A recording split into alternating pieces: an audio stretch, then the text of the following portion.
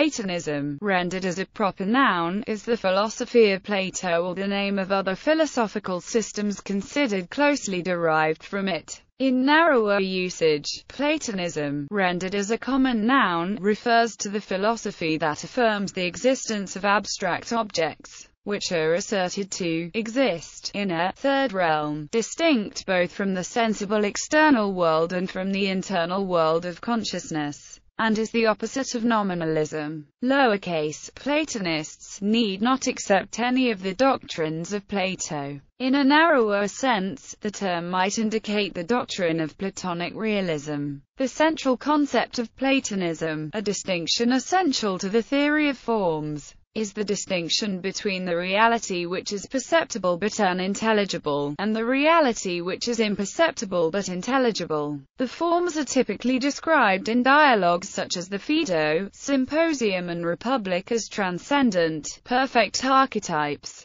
of which objects in the everyday world are imperfect copies. In the Republic, the highest form is identified as the form of the good, the source of all other forms, which could be known by reason. In the Sophist, a later work, the forms being, sameness and difference are listed among the primordial, great kinds. In the 3rd century BC, Arcesilaus adopted skepticism, which became a central tenet of the school until 90 BC when Antiochus added Stoic elements, rejected skepticism, and began a period known as Middle Platonism. In the 3rd century AD, Plotinus added mystical elements, establishing Neoplatonism, in which the summit of existence was the one or the good, the source of all things. In virtue and meditation, the soul had the power to elevate itself to attain union with the One. Platonism had a profound effect on Western thought, and many Platonic notions were adopted by the Christian Church, which understood Plato's forms as God's thoughts. While Neoplatonism became a major influence on Christian mysticism in the West through St. Augustine, doctor of the Catholic Church, whose Christian writings were heavily influenced by Plotinus Aeneid, and in turn were foundations for the whole of Western Christian thought. Philosophy. The primary concept is the theory of forms. The only true being is founded upon the forms, the eternal, unchangeable, perfect types, of which particular objects of moral and responsible sense are imperfect copies. The multitude of objects of sense, being involved in perpetual change, are thereby deprived of all genuine existence. The number of the forms is defined by the number of universal concepts which can be derived from the particular objects of sense. The following excerpt may be representative of Plato's middle period metaphysics and epistemology. Socrates, since the beautiful is opposite of the ugly, they are two. Glaucon, of course, and since they are two, each is one, I grant that also, and the same account is true of the just and unjust, the good and the bad, and all the forms. Each of them is itself one, but because they manifest themselves everywhere in association with actions, bodies, and one another, each of them appears to be many. That's right, so I draw this distinction. On one side are those you just now called lovers of sights, lovers of crafts, and practical people. On the other side are those we are now arguing about and whom one would alone call philosophers. How do you mean? The lovers of sights and sounds, like beautiful sounds, colors, shapes, and everything fashioned out of them, but their thought is unable to see and embrace the nature of the beautiful itself. That's for sure. In fact, there are very few people who would be able to reach the beautiful itself and see it by itself. Isn't that so? Certainly. What about someone who believes in beautiful things, but doesn't believe in the beautiful itself and isn't able to follow anyone who could lead him to the knowledge of it? Don't you think he is living in a dream rather than awakened state? Isn't this dreaming, whether asleep or awake? To think that a likeness is not a likeness but rather the thing itself that it is like, I certainly think that someone who does that is dreaming. But someone who, to take the opposite case, believes in the beautiful itself, can see both it and the things that participate in it, and doesn't believe that the participant to it, or that it itself is the participants. Is he living in a dream or is he awake? He's very much awake. Book VIAF of the Republic identifies the highest form as the form of the good, the cause of all other ideas, and that on which the being and knowing of all other forms is contingent. Conceptions derived from the impressions of sense can never give us the knowledge of true being, i.e., of the forms. It can only be obtained by the soul's activity within itself, apart from the troubles and disturbances of sense, that is to say, by the exercise of reason. Dialectic, as the instrument in this process, leading us to knowledge of the forms, and finally to the highest form of the good, is the first of sciences. Later Neoplatonism, beginning with Plotinus, identified the good of the Republic with the so-called transcendent absolute, one of the first hypotheses of the Parmenides. Platonist ethics is based on the form of the good. Virtue is knowledge, the recognition of the supreme form of the good. And, since in this cognition, the three parts of the soul, which are reason, spirit, and appetite, all have their share, we get the three virtues: wisdom, courage, and moderation. The bond which unites the other virtues is the virtue of justice, by which each part of the soul is confined to the performance of its proper function. Platonism had a profound effect on Western thought.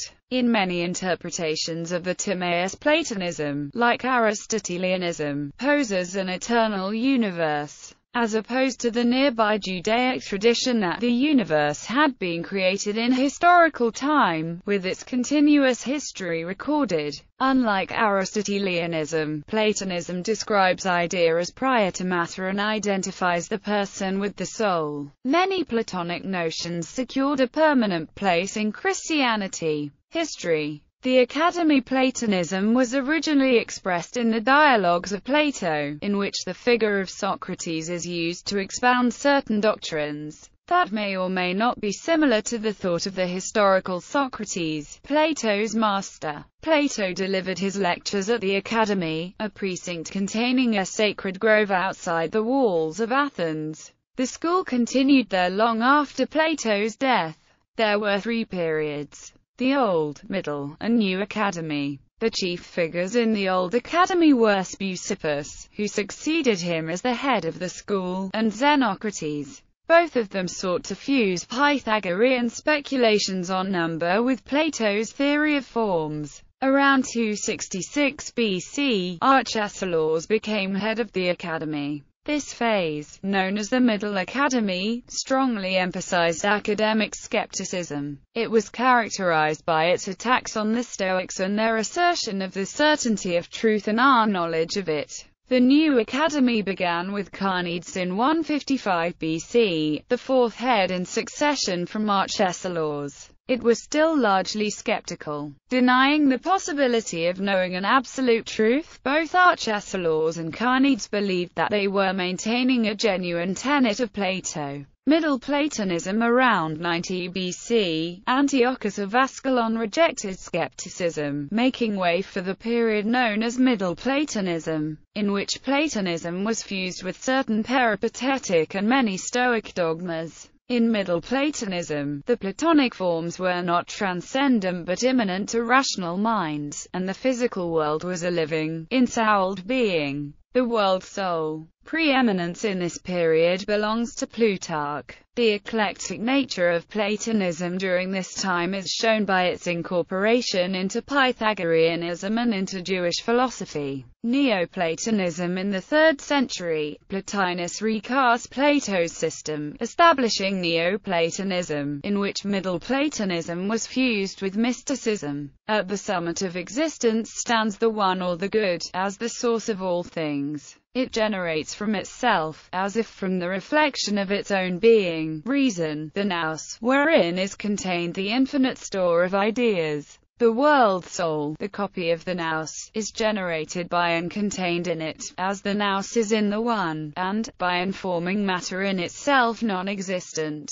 constitutes bodies whose existence is contained in the world soul. Nature therefore is a whole, endowed with life and soul. Soul, being chained to matter, longs to escape from the bondage of the body and return to its original source. In virtue and philosophical thought it has the power to elevate itself above the reason into a state of ecstasy, where it can behold, or ascend to, that one good primary being whom reason cannot know. To attain this union with the good, or God, is the true function of human beings. Plotinus, a disciple, Porphyry, followed by Iamblichus, developed the system in conscious opposition to Christianity. The Platonic Academy was re-established during this period. Its most renowned head was Proclus, a celebrated commentator on Plato's writings. The Academy persisted until Roman Emperor Justinian closed it in 529. Christianity and Platonism. Platonism influenced Christianity through Clement of Alexandria and Origen, and the Cappadocian Fathers. St. Augustine was heavily influenced by Platonism as well, which he encountered through the Latin translations of Marius Victorinus of the works of Porphyrion, or Plotinus. Platonism was considered authoritative in the Middle Ages, and many Platonic notions are now permanent elements of Christianity. Platonism also influenced both Eastern and Western mysticism. Meanwhile, Platonism influenced various philosophers. While Aristotle became more influential than Plato in the 13th century, St. Thomas Aquinas's philosophy was still in certain respects fundamentally Platonic. With the Renaissance, scholars became more interested in Plato himself. In 16th, 17th century, and 19th century England, Plato's ideas influenced many religious thinkers. Orthodox Protestantism in continental Europe, however, distrusts natural reason, and has often been critical of Platonism.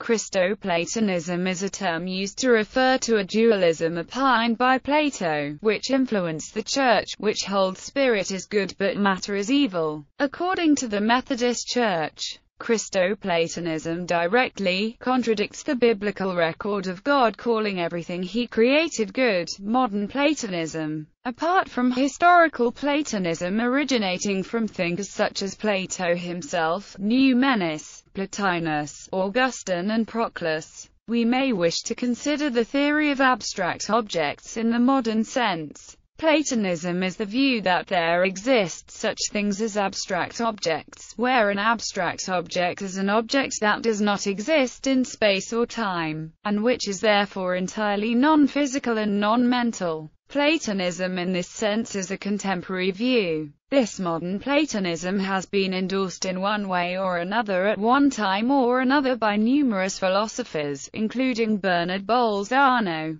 Gottlob Frege, Edmund Husserl, Bertrand Russell, Alonzo Church, Kurt Gödel, W.V. Quine, Hilary Putnam, George Beeler and Edward Zalter. Modern Platonism recognizes a range of objects, including numbers, sets, truth values, properties, types, propositions and meanings.